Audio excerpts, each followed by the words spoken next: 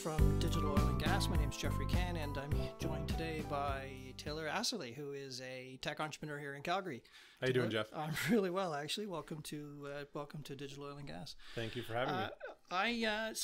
This is probably the first time I've ever I've done this kind of style inside Digital Oil and Gas. But I think a good way to start is for you to just tell us a little bit about you, where you're from, and what your background is. Yeah, absolutely. So I'm what people would say a serial entrepreneur, to say the least. Come from a long line of entrepreneurs and business owners in the past, and my business career started back when I was in my early 20s. Started more so in a totally different industry, travel, tourism. Where was that based? Here in Alberta? Or? No, in Kelowna, BC. Kelowna, BC. I started a tour company there that evolved into specifically transportation related. So I used to run and operate the Kelowna airport shuttle and all the services around the Okanagan and the interior, mountain bike tours and ski shuttles and wine tours and all that sort of stuff. Caught the entrepreneurial bug. Absolutely. All So took an opportunity to change industries. Came into oil and gas. Spent a little bit of time on a drilling rig, getting some experience in the field. And when was that? This would have been back in 2008, 2009. So downturn in 2008. So we hit bottom in mid 2009. So things began to pick up. Absolutely. Shortly after that. As you can imagine, tourism was not at its prime at the time. So oil and gas, coming up to that time was definitely getting a lot of attention. Sure. So came into oil and gas, got some experience, and found myself working for a major oil and gas company in supply chain, specifically materials management. Is that here in Calgary or that was up elsewhere? That was up in Sherwood Park, Alberta, up in Edmonton. Oh, right. Yeah. Okay. Yeah, a field service outfit or an oil company? It was an oil company. Okay. Major oil and gas company. So it had lay down yard and what, development or machine shop up there? Is that Absolutely, yeah. So it was a huge lay down yard, bone yard, whatever you want to call it, plus a warehouse. A plethora of surplus inventory sitting there. Why? Good question. Why would an oil and gas company? That is a great question. Why would an oil and gas company have surplus inventory? Well, at the time, I was brand new. I had no idea. So I quickly realized a big contributing factor is lack of awareness, right? Lack of awareness paired with lack of motivation to do anything about it. So as you can imagine, surplus inventory, surface equipment in general was a low priority, right? Paired with the luxury of procurement teams being able to buy at will, procure the heck out of anything they want. If you need one, you're going to buy 10. Right? Well, and that makes sense when you think about it. You don't want your project at risk because you short shipped yourself, if you like. Absolutely. Right? So order two if you need one. Absolutely. And and I can see that would be a common practice during boom times. So, and now you end up with a laydown yard or a warehouse with chock-a-block with shelves and shelves of stuff. Yes, and that's what you were finding in Sherwood Park. Yeah, so that's what fell on my lap. I was responsible for a large boneyard with a lot of inventory.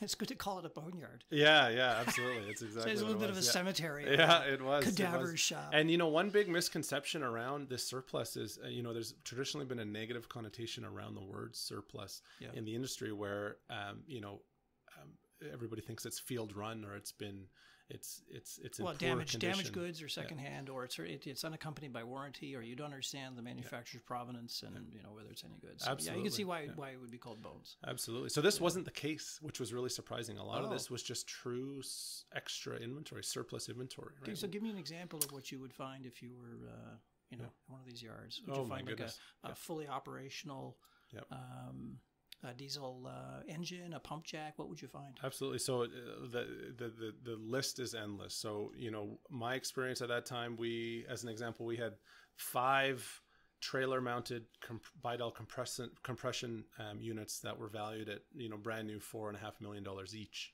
And 5 of them. There's 5 of them sitting like 5 nice little Ferraris sitting there. Yeah. Separator packages, line heater packages, pump jack packages, it's endless. It's endless. Flare stacks and tanks beyond tanks galore. So you decided you were going to do something about this, obviously. So absolutely. So three things really blew me away. One, the value blew me away. Yeah. The lack of awareness externally with other companies to kind of come and take advantage of this. Lack of motivation to connect with them, and most importantly, the lack of awareness internally. Nobody knew about this stuff except for our own supply chain group, which we're supposed to know about it. But I would have thought, if I were thinking about oil companies these days, if I'm buying something, I've got purchase orders and I got financial people all over me when I'm buying stuff. Are you saying that this stuff doesn't show up on the book somewhere? So it's amazing the difference between something that is an active piece of inventory and something that is non-active. Active piece will get more attention, I'm guessing. Absolutely, yeah, absolutely. So got to keep it running. That's right. Anything that's active, obviously, asset integrity plays a role. You need to know, from a compliance regulatory standpoint, that more lights are shone on it. The second that item becomes non-active, or in other terms, inventory or surplus or whatever you want to deem it, right? It's like a smoke bomb goes off, it disappears and nobody knows anything. Well, that makes sense too. You're going to put maintenance dollars into something that's actually not doing anything because it doesn't need maintaining. So you can see where, and then passage of time, people turn over, and then suddenly no one remembers that those assets are. You're absolutely right. So how do you build a business around that? It's probably that's a great question. Of the hour. That's a great question. Somebody should do that. which you've done. You've called it Ironhub. Yes, Ironhub. Yeah. So we started Ironhub. The concept behind Ironhub was really started, back when my times with that company and trying to generate some solutions around this. And we really started on the marketplace side, just simply trying to gain awareness around the items that were laying around in these boneyards. And it was a bit of a side thing. We weren't 100% invested into it, but there was definitely a need, and we were generating some interest. There was always a bit of a side project, but as the years have gone on, and the landscape has drastically changed, post 2014, and the economic landscape has changed. The priority has risen, right? Yeah, the incentive when capital is short is if you've got an asset you could convert to cash and then turn it into a productive asset, or if you could sell it to someone who wants it to be a productive asset. Absolutely. The market's now ready for that. Absolutely. At least that's the hypothesis. Absolutely. Yeah. Yes, definitely. Okay. So the opportunity is there. There's a lot of capital to be recovered, whether that's through redeployment or divestment. Yeah. So we knew that there was a huge opportunity laying within this inventory. The problem is even if you have something that you think could sell, there's a lot more to it than that. The ability to gain confidence of an item, both internally and externally, is extremely difficult because nobody has any information on the items, right? That's not that they don't have any information, but it's very difficult to gather the information. Yeah, it's one thing when it shows up in a pallet in the crate from the manufacturer with the warranty information and the packing list, and you ordered it. You've got high trust that this is what I expect. You'll still do your testing and commissioning, of course. Now talk about something that's not in a crate, that's in a laydown yard in this SKU somewhere, and was ordered by an engineer that worked for you 5 years ago. And you've no longer have the record. So you can see where, how do you build the trust to get the buyer to want to buy it, and the seller to recognize that it actually has value. That's right. Absolutely. So step one for us was really truly living in the world of data capture and managing this information, because if you want to try and gain the confidence of a new owner, whether it's internal or an external buyer, you need to have that data. And most of the companies we were approaching, there was a big fat donut. They had no information. They didn't, they knew they had some items out in the field, but they didn't have any supporting information to gain the confidence. Yeah. So we took a big pivot, or at least we created a parallel to helping guys buy and sell equipment. And we really started focusing on the internal inefficiencies that were causing these big hurdles to facilitate the redeployment. So if I think about an oil company or a company that has some surplus asset or surplus asset somewhere, your first order of business is to build an appropriate view of what that that surplus asset inventory actually is. Absolutely. So yeah, and absolutely. that would pick up things like, I'm assuming, diagrams and documentation, anything you can find that would give you the That's right. That's give you right. a profile of this. Yeah. So usually information does live out there somewhere, whether it's in the form of a document that's still in paper form, or you're having to send a guy out to the field to take a couple more photos to bring some color commentary to what that line item on your current Excel sheet actually is. Yeah. So there's a big effort, and there's a lot of hurdles to pull down regarding that data capture. And so we focus a lot on that. But not only that, in addition to the data capture and the finding of all the information, it's having a place to put all of that information. And like so, a repository or a database of some kind? Absolutely. Something searchable, I presume, where it pulls in the different kinds exactly. of... Exactly. Okay. So Ironhub, we always explain ourselves as a unique combination of services and technology. And so we provide the services to help you gather the data and bring all the data in, whether it's from your asset integrity team or taking pictures from the field and whatnot, or anything that's currently existing from Excel. We also have a repository for you to house all that information. Not only does it act as a repository, you also are able to search for what you're looking for. You're also able to increase visibility internally so that other business units can come see and exhaust internal surplus. So now, does this, can you, I don't know if you do this, but do you make that visible to people who want to buy surplus equipment? How does that work? Yeah, so to a degree, you know what I mean, to really make this work, right? You right. want to get as many eyeballs on that surplus inventory as possible, not just inside the company, but outside the company. Absolutely. So even though our number one priority is to help companies redeploy and clean up and be fully aware of what they have,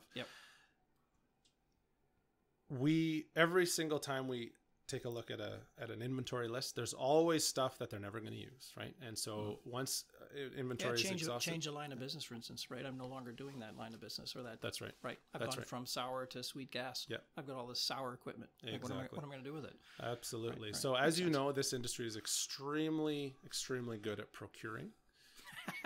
It is terrible at divesting, right? And that's not to the fault of the industry. It's just not in their nature, right? It's not traditional behaviors have facilitated procurement, not divestment. And as a result, it's a good question, actually. I'm trying to think back the last time I bumped into an oil industry executive whose title was Chief Divestment Officer. Right.